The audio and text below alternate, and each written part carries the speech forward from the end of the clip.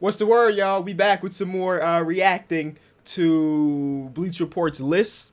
Eventually, like I said, we will get back to doing highlights, but I want to go through this entire series. We've done point guards and shooting guards. If you have not seen those, go back a video or two. But now we're here, small forwards.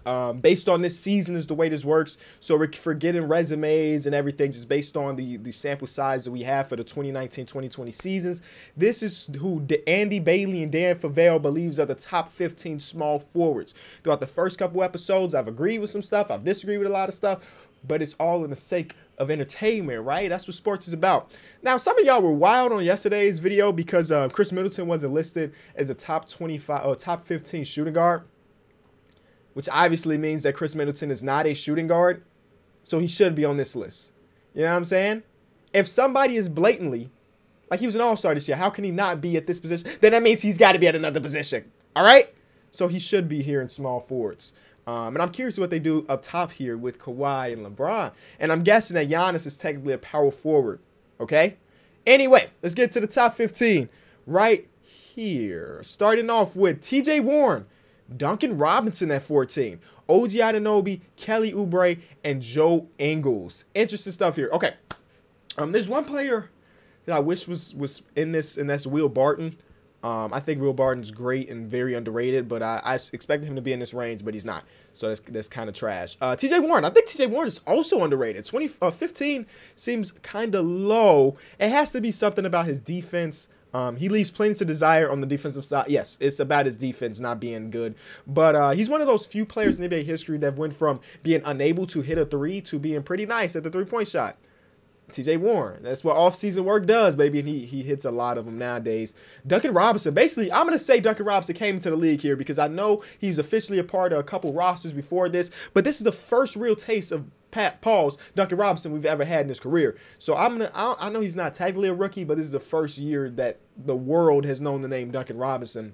And yesterday I was live streaming, and we were talking about players that a high percentage of their shots are assisted on. It kind of stemmed from seeing Marcin Gortat get spoon-fed from John Wall, and we determined that like 95% of Duncan Robinson's points this season have been assisted on, which means that he's just coming off screens, catching and shooting, coming off screen, catching and shooting. His job is not to create his own shot, and he is elite at that catching and shooting. It says Steph Curry and Steve Novak are the only players in league history who have matched or exceeded Duncan Robinson's 2019-2020 marks for value, 10.2 attempts per 75 possessions, and efficiency at 44.8.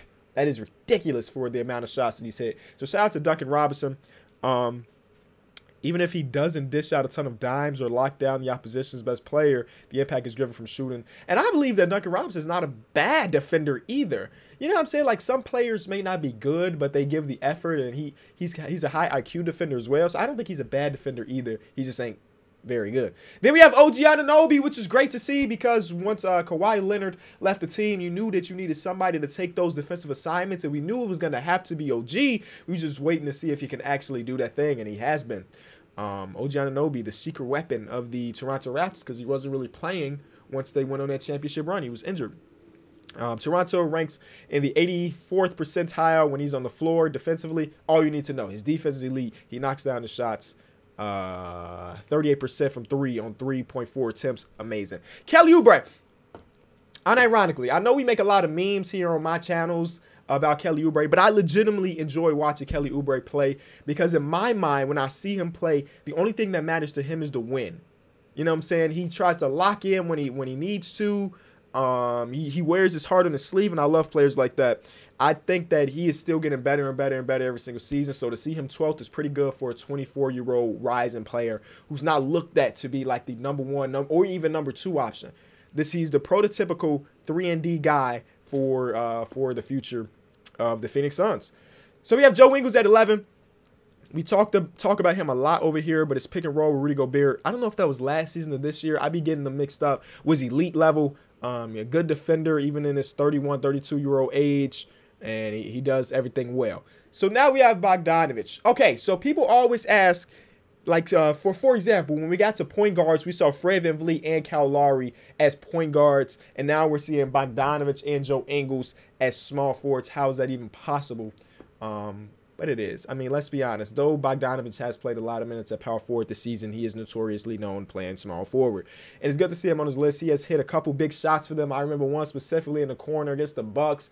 He had another one at the top of the key or like the wing area, but I can't remember who he was going against. Again, a good defender. I remember a few years ago. I know this list is not about a few years ago, but it just comes to my mind that you remember that Pacers series with LeBron. He did a pretty good job guarding LeBron. Nobody's stopping LeBron, but he did a very good job just doing what he can to slow down LeBron in that series. Bogdanovic is one of the 6 non-bigs averaging more than 20 points per game with a true shooting above 60%. I didn't know he was that efficient, but there he is. With Giannis, Devin Booker, James Harden, Dame, and Chris Middleton. That is a great class of players to be in with. Shout out to Bogdanovic. Oh, there's Will Barton. Let's go. Bro, I really believe that Will Barton is one of the most underrated players. But now he's at number 9, so maybe he's not underrated. Maybe he's underrated to, like, the general NBA fan. But I love watching Will Barton hoop, bro. I want to see what he says. Well, they say, because it's 2 people.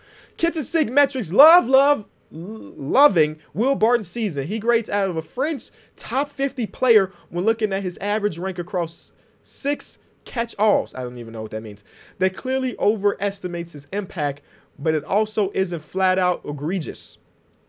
Yes, y'all did go to college for a little bit, so I know that word. I know you're looking at it like, Kenny, I'm 12 and I know what that word is. Lineup composition accounts for more of Barton's advanced stats, yada, yada, yada. His fouls in check. An opponent have shot just 14 of 37 against him in isolation. That's what I'm talking about. I just love that Will Barton, he's like, when I see Will Barton go to the paint, he's just the king of the acrobat. He refuses to get his shot blocked, and he going up and under, over. He doing everything to get the shot up, and he's making them. I really like Will Barton's game. I really, really like Will Barton's game. Barton contribute. I got to read this because this is in italics. Barton contributes at a considerable above average level across a wide variety of categories on both offense and defenses. And he's doing yada yada on the floor. Just know that he's a bucket. And when he's on the floor, the Denver Nuggets are a lot better. But him at 9 is so surprising to me, but it makes me happy. It might be just a tad bit too high, if we're being honest. But it still makes me happy that he is on this list. Number 8, DeMar DeRozan. Now, DeMar DeRozan is one of the rare cases where, like, we know that he is a good basketball player, but the advanced metrics hate DeMar DeRozan. Like, the team just seems so much better when he's off the floor, but we know he can get his buckets. Like, look at his percentages over the last couple seasons. He's been kind of underrated in that field. So I understand him being at the list. 8, I think 8 makes sense. I think 8 around there makes sense. Next player is Gordon Hayward. Okay. I did not expect to see Gordon Hayward this high on the list. I can agree that he should be top 15, but 7 seems a bit high, doesn't it? And I know he's having like the most efficient season of his career, but it's also because he's not taking as many shots as he was in Utah. He plays his role very well. He's a good defender and everything. But 7 does still feel pretty high, right? I can't be the only one that feels that way.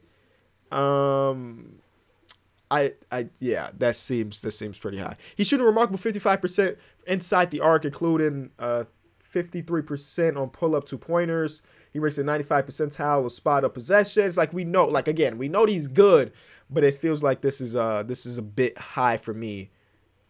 But it is. Brandon Ingram at 6 seems kind of low. Oh, that's interesting. Brandon Ingram at 6 seems kind of low. Who's number 5? Jason Tatum. Oh, that's a conversation. I would probably have Jason Tatum higher too. I would probably have Jason Tatum higher, but that's not taken away from Brandon Ingram. Amazing season this year, blossomed into an all-star caliber player. Him and Zion on the court together have looked nice, even though he's kind of taking a back seat. And it seems like he's cool with that. You know, he's like, I'm an all-star this season, but I'm okay with letting Zion get this many shots because that ultimately can mean that we can be better and I can finally hit the playoffs. So Brandon Ingram, being at 6 seems kind of low, but then you got Jason Tatum at 5, and I'm like, okay, 6 makes sense.